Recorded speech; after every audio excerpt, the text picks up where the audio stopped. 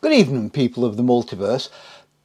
Today I would like to, or tonight I should say, is just share with you a video. It's incredible. It's a video of one of the greatest British heroes that nobody has ever heard about, and it's about a bloke called Maurice Wilson. Now, Maurice Wilson fought in the First World War, and when he came home, he lived a fabulous life for a few years. He lived in Australia, America, New Zealand, places like that, made a bit of money. But then, after seeing a photograph or a video, or reading about, wouldn't have been a video, but reading about George Mallory and Sandy Irving attempt on Everest, he was inspired and decided to be the first person to climb Everest. And what he did, his idea was to buy an aeroplane. He couldn't fly to Everest, crash land on the slopes of Everest, and then climb to the top. He'd never climbed a mountain. He'd never even been to, I don't think he'd even been to Wales. He nearly made it. It is the most incredible story ever. The phrase daring do could have been invented for Maurice Wilson. Got a gin and tonic. So with no further ado, let's get into it. I will try not to interrupt too much. It's just too good a yarn.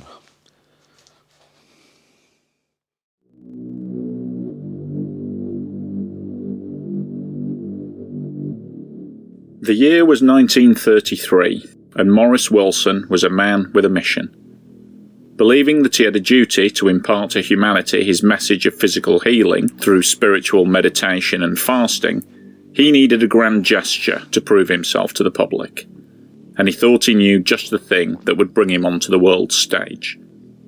He was going to be the first person to climb Everest, the world's highest mountain. Determined, resourceful and driven, this was a man who would not be stopped. But what happens when inspiration turns into obsession, and a man who won't give up meets an obstacle that he can't overcome?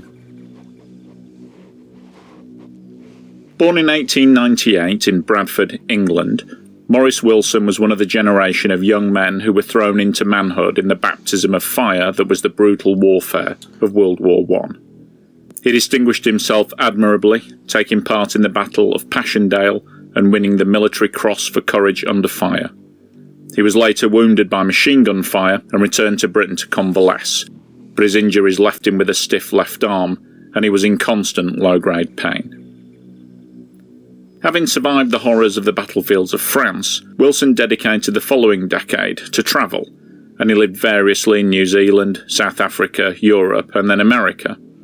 He was married twice, but neither marriage lasted, and it seemed that his life was somewhat aimless, and he filled the time by... He was a dreamer, wasn't he? He was.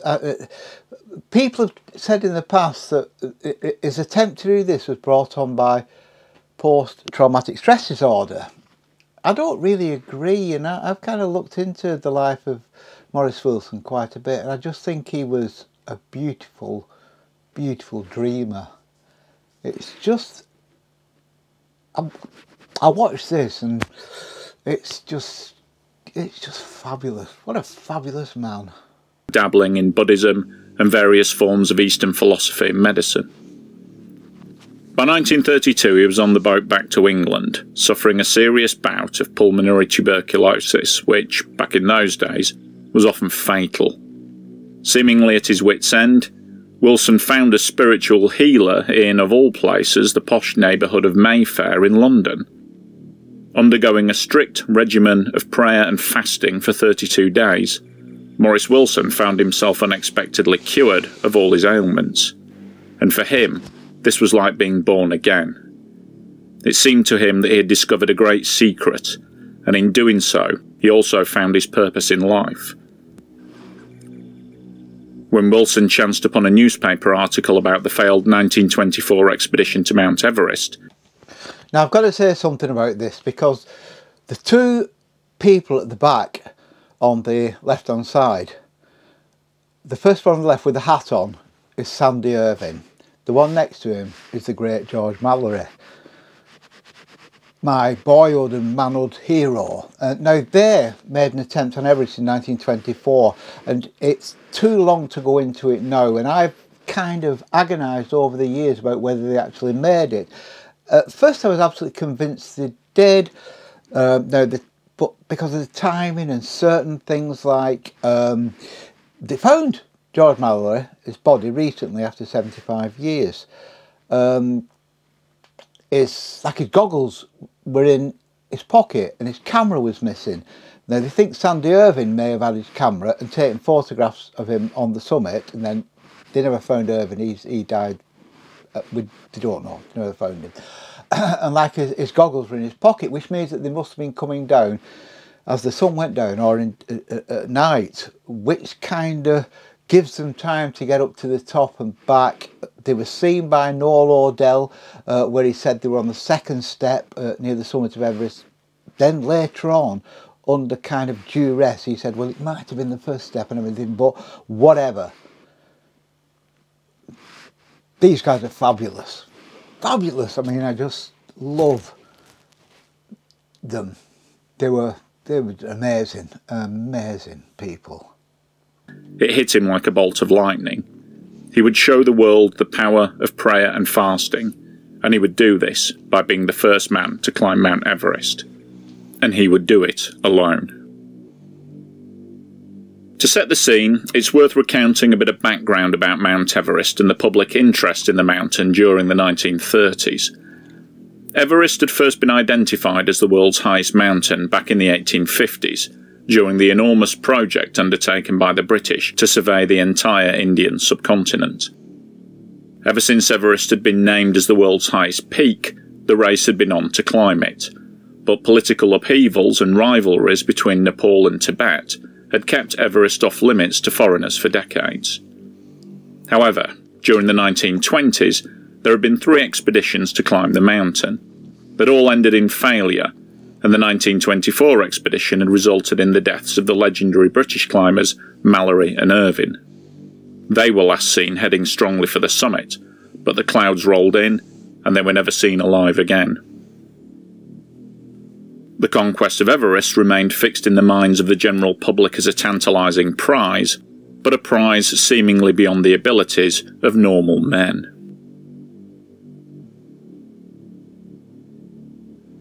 The scheme that Wilson came up with to conquer Everest was like something straight out of a boy's own adventure magazine. He was going to buy a plane, fly it halfway around the world, crash land on the lowest slopes of Mount Everest, and then climb out to the summit and plant his flag. The fact that Wilson had never flown a plane or climbed a mountain was of no consequence. Fasting and prayer and his indomitable will would see him to the top. Of this he was convinced. He bought a second-hand Gypsy Moth biplane, which he christened Everest, and began preparations for his trip to the summit of Everest. Flying lessons were duly undertaken, and, although by no means a natural, Wilson did master the basics of flying, albeit with a few minor hiccups along the way. As to mountaineering, well, how hard could it be? Wilson rectified his lack of mountaineering experience by spending a few weeks hiking around Snowdonia National Park in Wales, and then followed this with a quick trip to the Lake District. To build up his stamina for the climb, he walked from London to Bradford and back, a trip of 6 didn't want the prize of Everest going to some individual. Now that's a feat in itself. I mean, if nothing else, you've got to give him credit for that.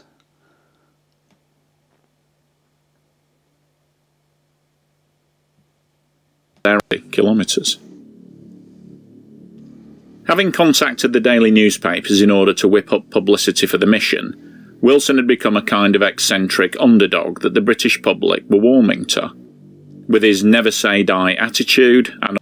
Just one thing I've got to say, I don't want to pause it too much, but the lad who is narrating this is obviously from Yorkshire, because if you listen to him, instead of saying to, he says to, and that's very, very Yorkshire. Nobody else does that. Uncompromising nature, he was winning the hearts and minds of the average citizen.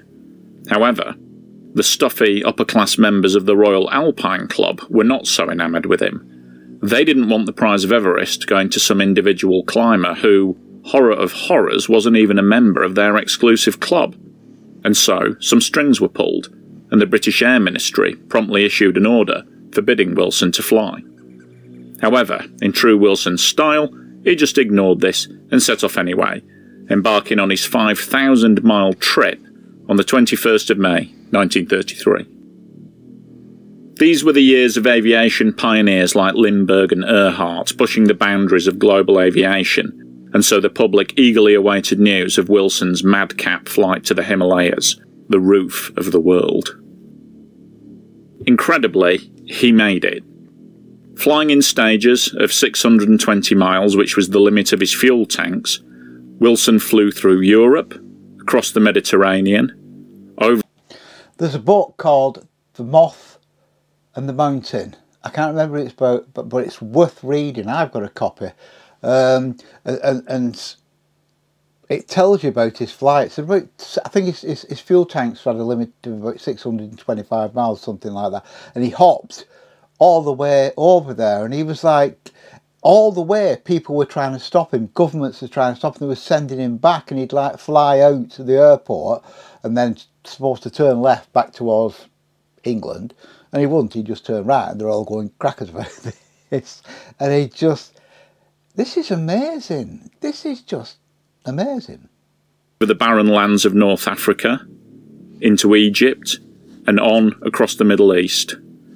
Flying in blistering heat over unpopulated deserts, with at times just a child's atlas and a rough map scrawled on the back of his hand for navigation, he should never have made it.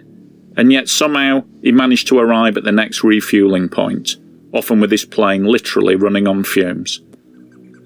Ignoring the constant orders from the Air Ministry to turn around and fly home, he pushed on, finally arriving in Karachi 2 weeks after leaving London. It was an incredible feat for a man who set off with practically no flying experience and who had been provided with no assistance at all from the authorities. By now, the Nepalese authorities had gotten wind of Wilson's intentions and had firmly blocked any onward travel. Without any possibility of getting into Nepal and with the aircraft now impounded, Wilson had no choice but to halt and rethink his plan of attack. Onward air travel was impossible, so he sold the plane and they headed overland, east to Darjeeling to lay low for the winter. He had decided that he would secretly enter Tibet and approach Everest from the north in the spring of 1934. Whilst in Darjeeling, he managed to recruit 3 Nepalese Sherpas who had been on the previous 1924 expedition, and he was confident that with the aid of these experienced porter climbers, he would reach Everest to begin his solo ascent of the summit. On the 24th of March 1934, Wilson and the 3 Sherpas set off. As travel through Tibet was also restricted, they were all disguised as Buddhist monks on pilgrimage. Wilson, with no knowledge of the language, pretended to be a deaf-mute as so to allay any suspicion. Camping in remote valleys and avoiding the local villagers, it took 3 weeks of trekking through steamy jungles and the wind-swept ice. He was actually dressed as a monk in all the clothes. He put stuff on his face to make it look darker. But the one thing he'd got a pair of hobnailed boots on. They were stopped by the police once or twice, but he got away with it. It's almost like some kind of television soap comedy thing. Planes to arrive at the Rongbuk Monastery, the closest inhabited spot to Everest, and a kind of informal base camp for any expeditions to the mountain. Having spent 2 days fasting and praying at the monastery, Wilson set off alone on his historic summit attempt. His clothing and provisions were adequate. He was following an established route. It was the right time of year for climbing Everest, and he was fit and determined. The two things that were missing were any decent gear for ice climbing and any kind of technical climbing experience on this kind of mountain. Wilson's plan for tackling the mountain was perfectly sound, insomuch as one lone, inexperienced man's attempt to climb the mountain could be said to be in any way a good idea. He would follow in the footsteps of Hugh Rutledge's 1933 expedition and head up the East Rongbuk Valley, traverse the glacier, climb the ice walls up onto the North Col, and from here get onto the northeast ridge. Once on the ridge, he could simply follow it up to the summit and plant his flag. Well, that was the idea anyway.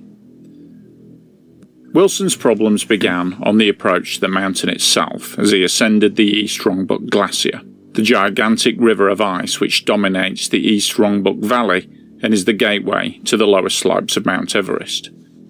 Forced to twist and turn amongst the great icy pinnacles, the massive blocks of towering ice and the deep crevasses of the glacier, Wilson got hopelessly lost and struggled around here for days, saying in his own words, "I floundered about, doing 50 times more work than was necessary."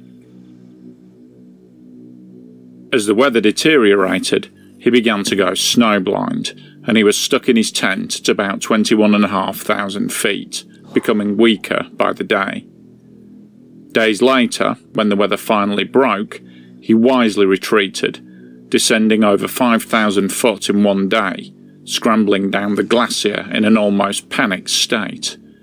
By the time he reached the monastery, he was half blinded with swollen eyes, dehydrated, he had a twisted ankle, a fractured rib, and his old war wound was plaguing him terribly.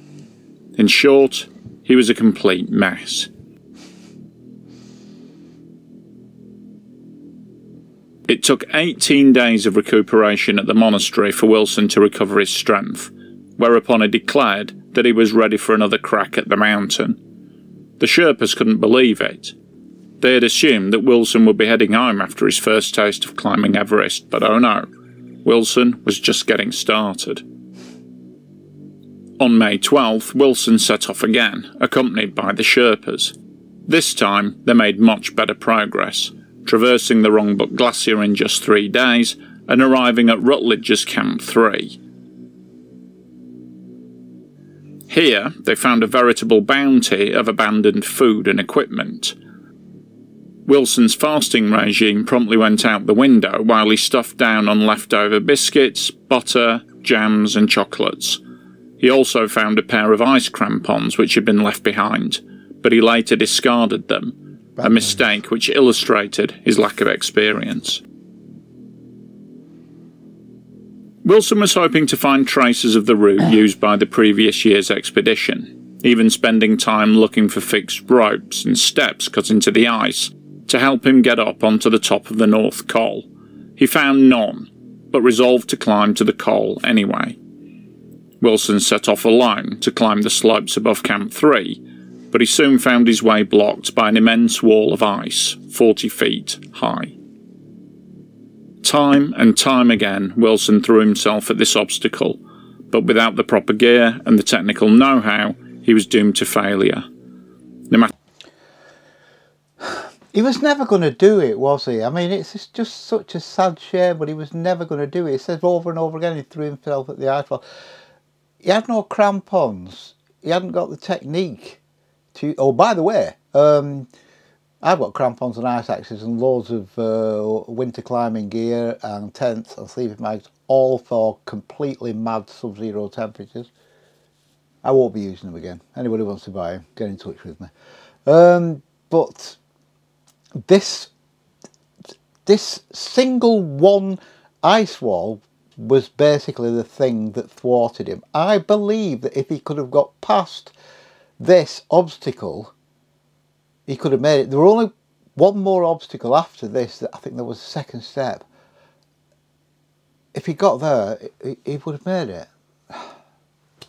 So sad. No matter how hard he tried or how much he prayed, he could not get up the ice wall. His strength began to fail him, and he was wearing himself down, trying again and again to beat the wall of ice. Having spent 4 days trying and failing, he returned to Camp 3. The relief that the Sherpas felt when seeing the return of the half-dead and totally exhausted Wilson quickly turned to dismay when it became clear that he wasn't about to give up. Wilson spent the next 2 days in his tent, in bed at Camp 3, his mind wandering, plagued by constant headaches, and by now almost delirious. He began to feel as if somebody was with him, the strange invisible companion of which many mountaineers have spoken. Very common. There's loads. Most people who attempt Everest or high mountains, it could be lack of oxygen that causes this, but most people say that they feel that there is someone there with them. You know, some people put it down to the ghosts of the mountain, people who died on the mountain, but it's very common, and this is what oxygen, probably what oxygen deprivation does. It's strange, but I feel that there is somebody with me in the tent all the time.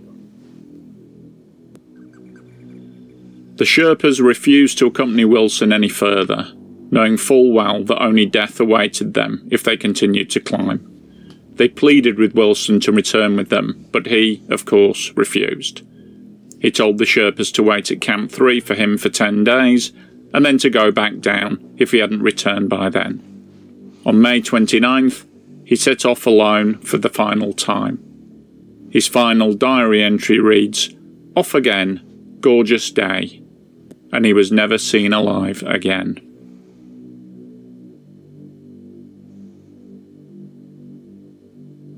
The following year, Charles Warren, a member of the 1935 expedition, came across Wilson's body high up on the East Rongbuk Glacier. Wearing a brown pullover and grey flannel trousers, Wilson was sitting upright in the ice, his body seemingly frozen in the process of putting his boots on.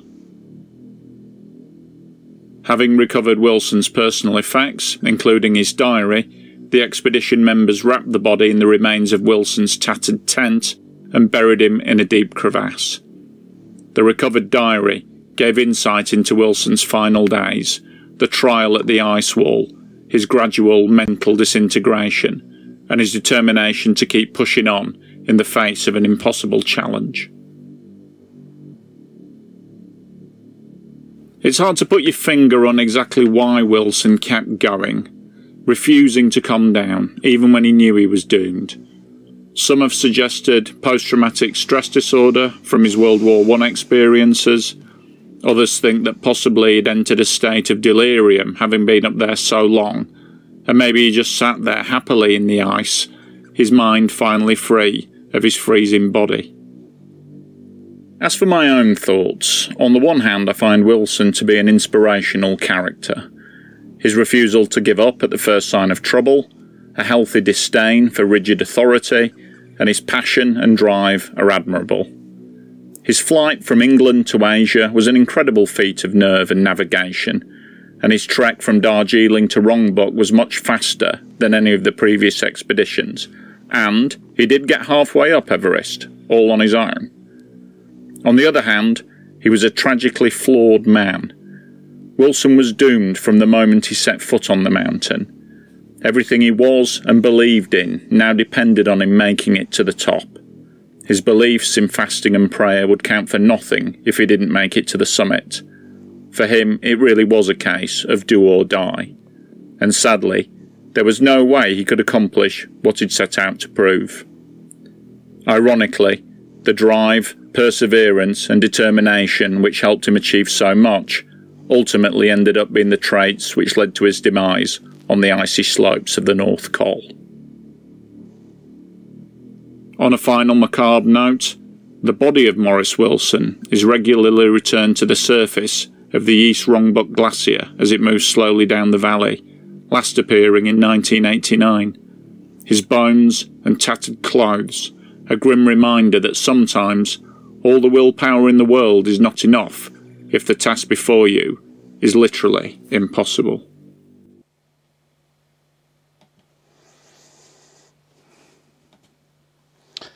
And there you go. An absolutely fascinating tale and true. And I think that that's what it is, isn't it? It's like anybody can tell a story, but when it's true, it can be quite staggering. And I think that is quite staggering. It's inspirational, and it's just like, why has nobody heard of Maurice Wilson? Well, you have now. Great book, The Moth and the Mountain. Great book. I wrote a little bit of music. I recorded a little bit of music called The Moth and Maurice Wilson. I may put it on at the beginning of this video. I may not. Anyway, peeps, that's me done. See you next time. Subscribe, like, do whatever. Peace and love.